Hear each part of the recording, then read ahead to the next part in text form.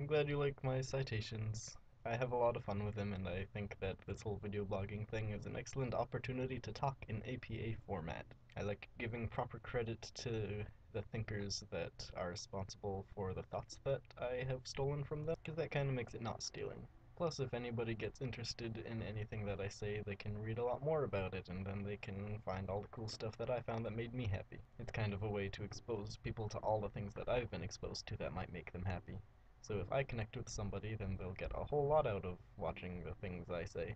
As far as my research ideas go, they're kind of complicated, I think, but they all have to do with video games. One thing I'd like to test is whether the desensitization to death that video games causes is good for you or not.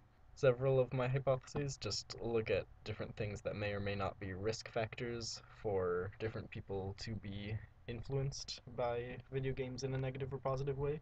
Right now, a lot of the research that's out there kind of looks at things that make people more or less influenced to be aggressive when they play violent video games. And there are a lot of factors that go into it, and it's pretty complicated, and I want to make it more complicated by sharing my ideas. And I also want to test one theory that's out there about religion, and I would still use video games to test that theory.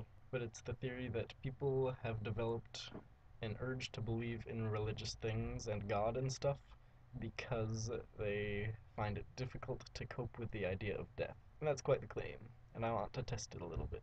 Although I'd mostly be testing whether people still feel the urge to believe in gods when they fear death less. So I think it's all interesting, and I want to see if other people would find it interesting too. So I'm gonna put together some research proposals and see what I can do.